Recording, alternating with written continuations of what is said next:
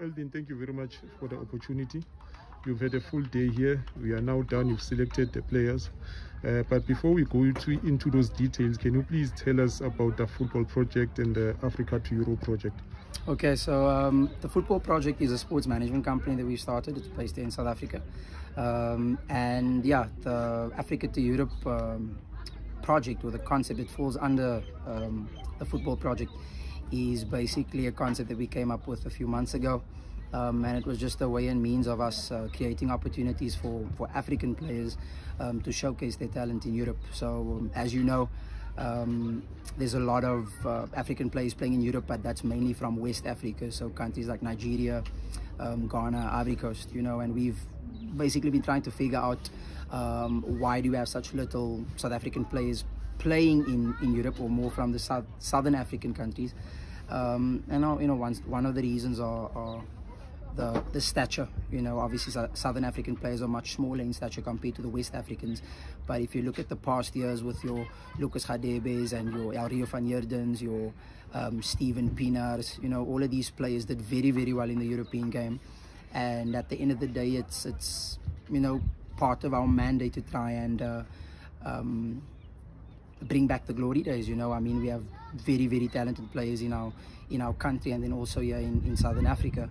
And you know, that was the reason why we've started this project. So yeah, the under 21 age group is basically the ages that the European game targets, so they don't really want any players over those ages, for the obvious reasons of you know, working with young players and still being able to develop them further, you know, before maybe selling them on to bigger European clubs, or you know, allowing those players to take them up and go for domestic cups and league titles. Okay. Now you're going around the country doing trials and trying to recruit players. Can you take us step by step from the recruitment up until the end where they get to Europe? What do you do and how do you go about it? Yeah, so what happens is we've started an online platform. We're using our social media accounts, and then we also have an online registration form whereby players can register for these trials.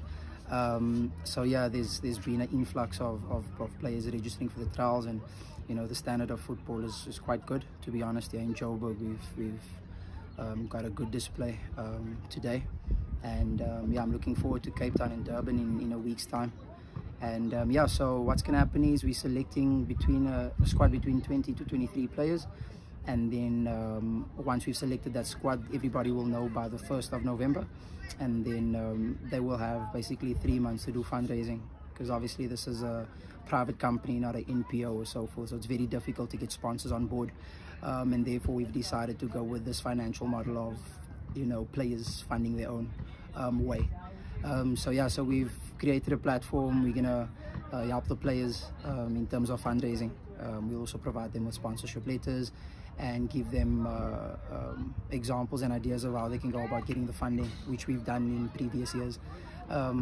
So yeah, in February, the first 2 weeks in February, we'll have a training camp. So that's all the players that have been selected from around the country. They will come together in PE. We'll have a 2-week training camp. The reason for that is to get the guys to play together for the first time, build relationships, play a couple of friendly games, get some match fitness going. And then the last 2 weeks in Feb, that's when we'll be going to Turkey to go and play against professional clubs from all over Eastern Europe. And then the aim of this program is obviously get these boys scouted, and that's where we will come in and negotiate contracts for them and do our best to make sure that, you know, a few of them or a lot of them can go on and secure professional contracts in Europe. Okay. Coach, I've heard that obviously, like you said, the boys need to go and do a bit of fundraising after they've been informed that they are part of the group. 30,000 has been mentioned. Can you go into details what that 30,000 entails? Yeah, so basically the 30K is going to be divided into two. So the money is used for the training camp that's going to be in PE for 2 weeks. So that's food, accommodation, transport within the city, a little bit of extramural activities that they can do during the day after training, that type of thing. And then yeah, also covers the visa. It covers their flights to and from Turkey, the accommodation in Turkey, our administration costs, social media costs. Did a lot of advertising. So yeah, we're very transparent with how the money is being used for the program. because obviously there's been a notion that, you know, this type of program is similar to the scams that's been happening in the past. So we just want to make sure that we are as transparent as possible, so that we can carry on building the brand. Okay. You mentioned that some people have said it's a scam, maybe because of the 200 trial fee.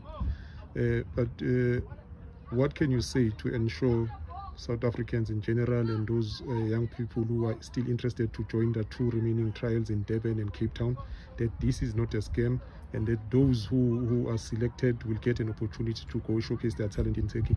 Yeah, I'm actually happy to have a platform like this to address this topic, because it's a big issue in South Africa. You know, you get a lot of fake scouts, fake agents pretending to, you know, to help players and host trials where there's opportunities for players to go further in the game. But yeah, it's obvious. I mean, we have, you know, people like Clinton Larson on board. The videos are circulating on our social media platforms. Joseph Makanya was supposed to be with us today, but unfortunately he had you know, the MTN campaign that he's busy with, and he couldn't make it in time. So Ashraf Hendricks was here. It's, you know, amazing to have people of their caliber be a part of a program like this, because it's a big initiative, you know. Chris and Jokwana will be with us in Cape Town next week, and then yeah, Tabang Matuka was with us in Bloemfontein on Friday. So yeah, I mean, we've done good advertising. We've been very transparent with what we do. And I think, you know, after today there's going to be you know, a lot of talk about the program, and that it's actually legit, and that we are out here to do good work and try to improve the standard of football in South Africa and Southern Africa, because that's our aim, that's our mandate. Okay, now that you've addressed those administrative issues, you've been to PE, you've been to Bloem, Johannesburg today, Durban and Cape Town are coming. What do you make of the standard in the 3 cities that you visited? In all honesty, Port Elizabeth and Bloem have a long way to go over there. You know, I really, with the sports management company that we've started, you know, part of our objectives is to go out to, you know, all the regions in the country, basically, you know, set up programs where we can improve development in our country, because that's a big problem at the moment.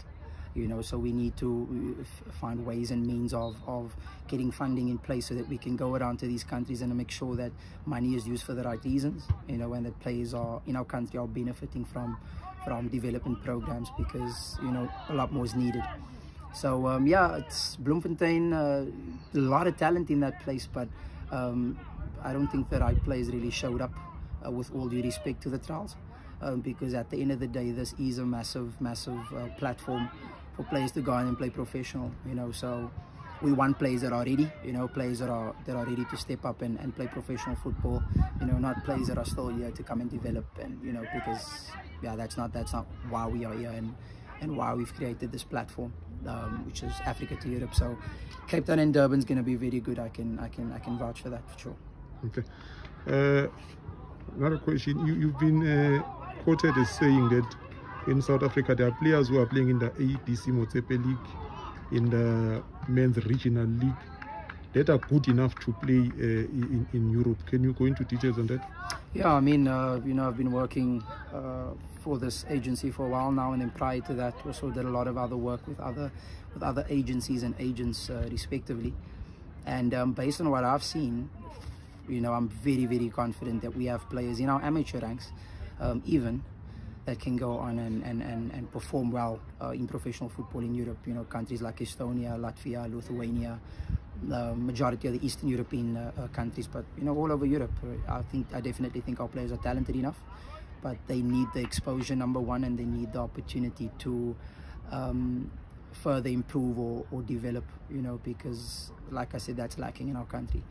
So yeah, I definitely think so. And to be honest, we'd like to have the backing and the support of, you know, the PSL, the Motsepe League, the SAB League, and then definitely the MDC as well, because that is supposed to be our main focus.